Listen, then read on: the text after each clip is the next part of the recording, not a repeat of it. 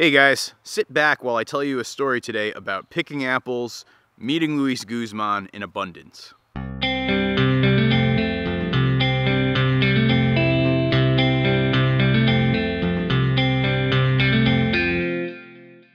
So the other day was one of those amazing autumn days here in Vermont. The air was really crisp, yet it wasn't too cold. It was a bright sunny day. The trees were starting to change. It was, picturesque Vermont fall.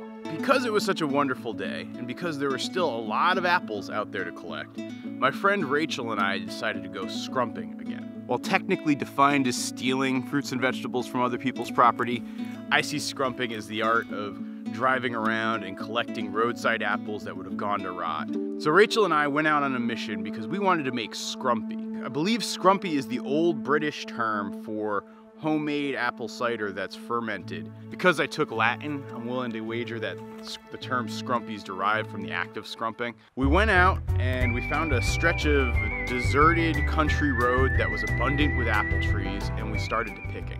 And that day was some pretty good picking. We were finding apple upon apple upon apple. After only about an hour's worth of picking, we'd filled 2 giant feed bags full of apples. And nobody really bothered us. I mean, there were only 2 people who stopped for us the entire time that we were out there picking apples. The first person was this drunk old park ranger. He pulled up alongside of us and said, "Hey, what are you guys doing?" We just told him, "Hey, we're picking some apples to press some cider." And he's like, "Ha, cider? I've been drinking a little bit myself." He proceeds to pull off to the side of the road, produce this gigantic plastic handle of Canadian Club whiskey, and offers us shots of this putrid stuff. He was apparently a park ranger not too far from us.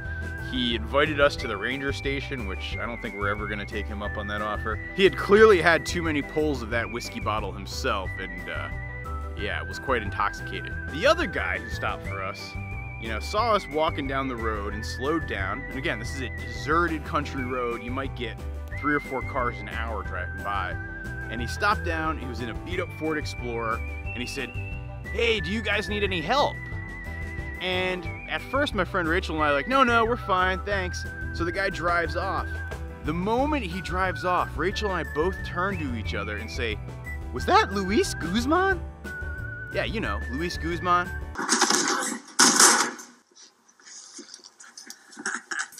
Look at me, all the beautiful woman I've been with. Oh, please, come on. That's a BB gun.